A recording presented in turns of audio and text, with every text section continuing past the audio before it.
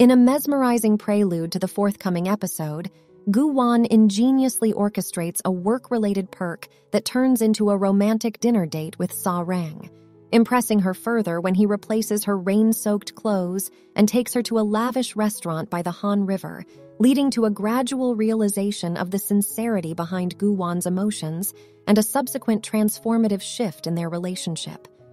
Amidst their blossoming companionship, Gu-wan and Sa-rang become increasingly relaxed and at ease with one another, leading others to mistake them as a couple, while the show's producers tease a significant transformation in their relationship, leaving the audience eagerly wondering if Sa-rang will recognize Gu-wan's genuine intent to create cherished moments and how she will react when he extends his hand to her.